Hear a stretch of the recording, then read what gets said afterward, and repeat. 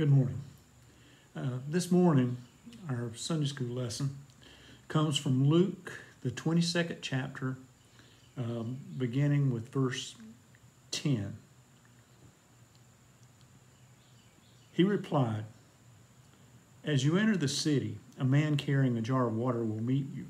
Follow him to the house that he enters and say to the owner of the house, 'The teacher asked, where's the guest room where I may eat the Passover with my disciples?' He will show you a large upper room, all furnished. Make preparations there." They left and found things just as Jesus had told them. So they prepared the Passover. When the hour came, Jesus and his disciples reclined at the table. And he said to them, "I have eagerly desired to eat this Passover with you before I suffer. For I tell you, I will not eat it again until it finds fulfillment in the kingdom of God." After taking the cup, he gave thanks and said, "Take this and divide it among you. For I tell you, I will not drink again of the fruit of the vine until the kingdom of God comes." And he took bread, gave thanks, and broke it, and gave it to them, saying, "This is my body given for you. Do this in remembrance of me." In the same way, after the supper, he took the cup, saying, "This cup is the new covenant in my blood, which is poured out for you." Now, before we really look into the heart of today's lesson, let's think back on the series of lessons for this month. Exodus 24 detailed a mountaintop experience as the Israelites agreed to enter into a covenant with God after they had been rescued from Egyptian bondage. It was a celebratory time of worship. Joshua 24 was a farewell address by Joshua as he urged his people to be faithful to their covenant, and now that they were established in the land that God had promised them. And they joined Joshua in affirming their devotion. Another time of celebration and joy. Nehemiah 8 records Ezra's reading of the scriptures after Nehemiah had supervised the rebuilding of the walls of Jerusalem, and the people had been allowed to return to their homeland after years of captivity by the Babylonians.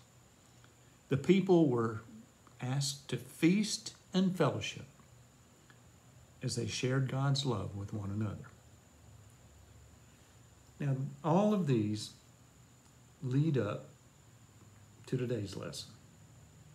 It's often described as the Last Supper, but I want us to consider it as a time of communion between Jesus and his disciples. I'm sure you've seen the artistic depictions of this event with Jesus and his disciples sitting at a huge dining table, Jesus' head enveloped by bright light to signify his divinity. But the actual event, while there was a time of apprehension, was a final opportunity to reflect a bond of joy, fellowship, and love. Jesus knew that the hour had come. He knew what was in store for him. But the atmosphere, in spite of what would follow, was not preset as the somber portrait that you may see on a stained glass window. The men would be reclining on cushions as they prepared to share the meal together. And in spite of the triumphal entry into Jerusalem, the threatening admonitions by some of the Pharisees, the further concerns about expelling merchants from the temple, and the growing evidence of hatred of the chief priests and temple officials, these men joined together for this meal. And I'm sure To them, it was really another time of being able to celebrate and remember their heritage. Let's be reminded about this whole idea of communion. A commune is a place where like-minded people dwell and work together in a mutual effort, totally sharing joys, sorrows, and responsibilities for the common good. A community is a local area that embraces common values and ideals as people interact with one another. Communion for us should be a time to be in community with fellow believers, past and present, from the original disciples to today's worldwide body of Christ. It's about bringing ourselves before God to partake in the life He has promised us through the death and resurrection of Jesus. It isn't just a reminder of Christ's death. It's a celebration of the incredible grace of God and the privilege of being forgiven. Christ, in essence, was saying to His disciples, see how this bread and drink are necessary to enable you to live. In the same way, I will give you life. Let's remember that the elements of communion, bread and wine, represented the Jewish celebration of the Passover, the unleavened bread, the sacrificial lamb, and the glasses of wine. The bread, to the Jewish people, enabled them to carry with them some food to sustain them for the first few days when they fled Egypt. The lamb, of course, was the sacrifice whose blood was placed on the doors of their homes to spare them from death. And the wine was a visual reminder of God's mercy toward them. For the first communion, Jesus used these elements to reveal the sacrifice that He would make for the world. The bread was a sustaining source of food. The wine was a reminder of the blood He would shed to restore life to His people. And of course, He was the sacrificial lamb. Luke mentions that there were 2 servings of the wine, one at the beginning of the meal and one at the conclusion. To people in the first century, wine was medicinal, a restorer of health. Even later, Paul urged Timothy to not merely drink water, but to drink some wine for his stomach's sake.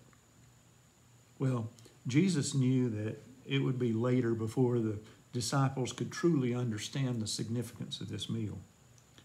There would be Judas' betrayal, an arrest, a trial, a conviction, 3 denials from Peter, a crucifixion, death, burial, and resurrection. Before the disciples could truly understand the meaning, as they would begin to accept their roles as witnesses and benefactors of God's grace. But the meal prepared for Jesus on this day was the final one that He would share with them before fulfilling the sacrifice necessary for the new covenant. He wanted it to be an event that they would remember and later cherish as they realized the significance.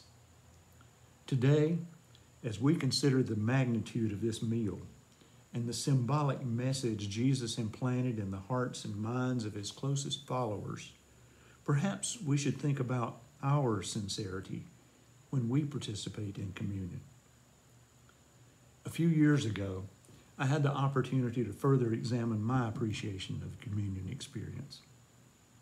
On a visit to a 95-year-old member of the church who had been homebound for a number of years, I was sharing with her some of the recent highlights of church activities.